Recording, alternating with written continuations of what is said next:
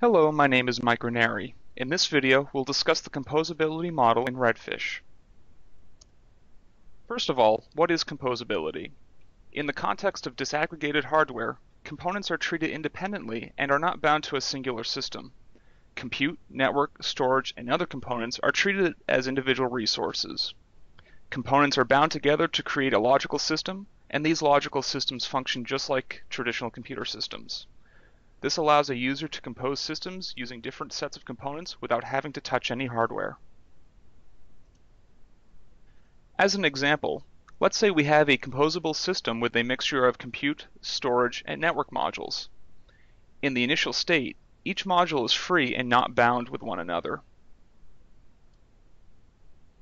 At some point in time, a client comes in and creates a set of composed systems.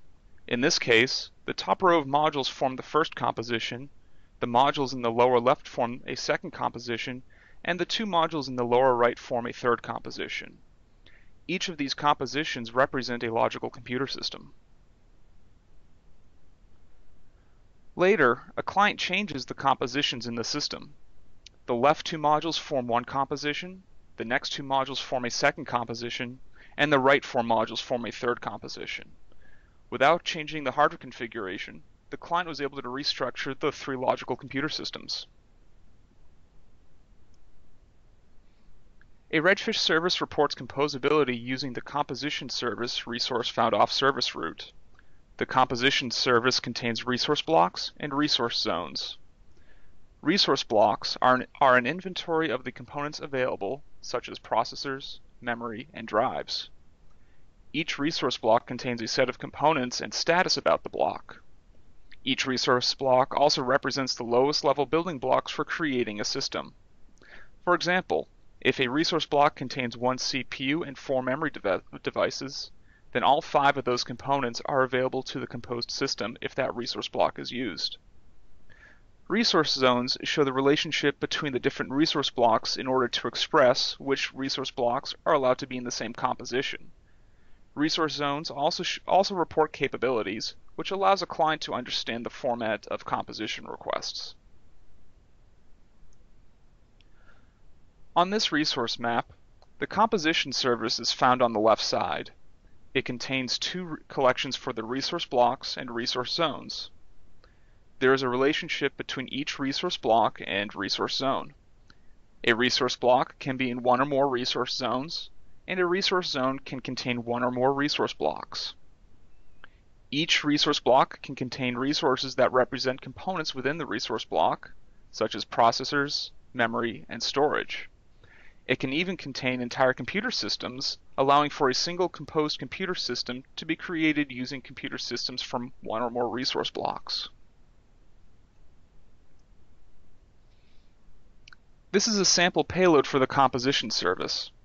In here, you'll find the status of the service itself and the links to the resource blocks and resource zone collections.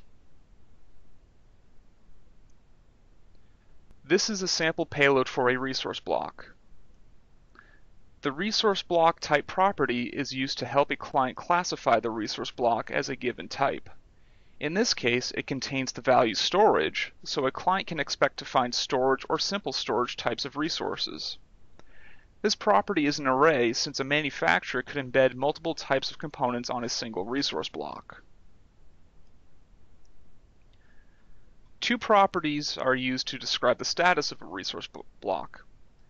The common status property is used to reflect the health of the resource block, while the composition status is used to show the composition-related information. Within composition status, the composition state property shows the current use of the resource block. In this case, we know this particular resource block belongs to a composition since the state is set to composed. The reserved flag is used by clients to help negotiate ownership of the resource block. Clients can set the reserved flag to true to indicate they've identified a resource block they'd like to use so that other clients don't steal the resource block. When a client no longer needs the resource block, the flag should be set back to false by the client. The Redfish service does not enforce a reserved flag, so it's up to clients to behave fairly. This particular resource block is showing 3 types of component resources. processors, memory, and storage.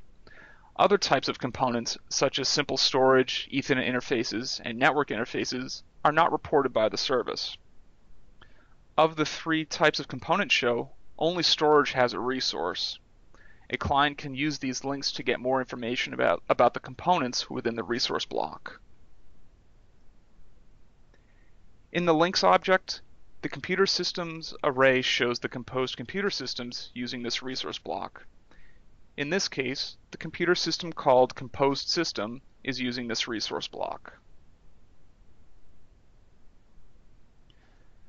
This is a sample payload for a resource zone. In the links object, the resource blocks array shows the different resource blocks that are able to be composed together. In this resource zone, a client is able to make compositions using compute block 2, drive blocks 3 through 7, network block 8, and offload block 9. The @redfish.collection capabilities annotation describes the types of compositions this resource zone is able to produce, where those composition requests can be made, and how a client can form the composition request. We'll go into details about the capabilities in a few slides.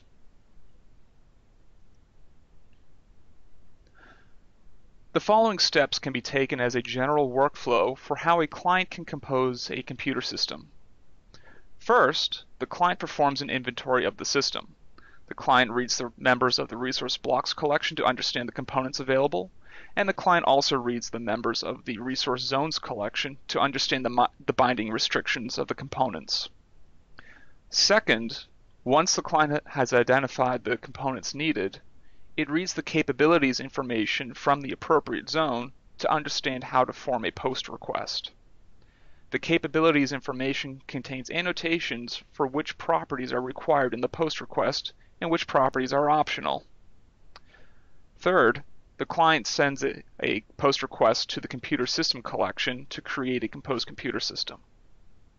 Finally, when the composed system is no longer needed, the client sends a delete request to the computer system instance.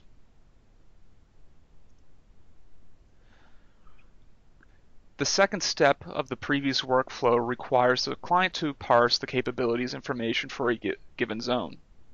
In the context of composability, the capabilities of a collection can be found as @redfish annotations in two places: the collection in which the post request is made and the zone within the composition service. The collection contains all capabilities for that collection. This is because there could be capabilities beyond composability that a collection needs to express. The resource zone contains all capabilities for that zone, and this is because a single zone could be capable of producing different sets of resources for different collections. The underlying capabilities information for a given use case, regardless of the location, will be the same. Looking back at the previous resource zone example, the bottom of the payload contains the capability structure as marked by the @redfish.collection capabilities annotation. The capabilities object contains the payload sample for how a client forms the post request for a given collection. The use case property describes what this format is supposed to accomplish. In this case, it's set to computer system composition, which lets the client know that this capability describes how a client can compose a computer system. The links object contains a target collection property, which tells the client where the post request can be made. In this case, it's set to the collection /redfish/v1/systems. The capabilities object has the same payload type as what the client is attempting to create. In this case, the client is able to create a new resource of type computer system. The capabilities object lists out all of the properties the client is allowed to send in the post request using property annotations. This is in the format of property @annotation. In this highlighted case here, the property description is annotated with redfish.optionalOnCreate with the value set to true. This lets the client know that the description property is allowed to be in the body of the post request, but it's not mandatory. properties annotated with redfish.required on create are mandatory to be in the body of the post request. In this case, the client is required to provide the name, links, and resource blocks properties when making a request to create a new composed computer system. After the client has identified the resource blocks it would like to use in its composition, and after it has parsed the capabilities information, it can build a request to compose a new computer system. In this example, the client is sending a request to the /redfish/v1/systems collection, and the body contains a name property and 3 resource blocks in the links section that point to compute block 2, drive block 6, and network block 8. The service responded with 201 created to indicate the operation was successful, and the location header points to /redfish/v1/systems/new system to show where the new composed system can be accessed. This also means that the components found on the resource blocks compute block 2, drive block 6, and network block 8 are now all part of this new composed system. When a client performs a GET on the composed computer system resource, the response looks just like any other computer system resource. A client can traverse the different device collections, such as the processors, memory, Ethernet interfaces, and storage collections, just like any other computer system. Note that the system type property is set to compose to indicate that this computer system is a composed computer system. The links object also contains links to the resource blocks that this composed computer system is consuming. When a client no longer needs the composed computer system, it can send a delete request to the composed computer system. In this case, the client performed a delete against /redfish/v1/systems/new system, and the service responded with 204 no content to indicate it was successful. The resource blocks that made up the composed system are now free for future compositions. That's all for the Redfish Composability Model. For more information, you can reference the Redfish Standards page, the Redfish Developers Hub, or get involved and join the SPMF. Thank you for watching.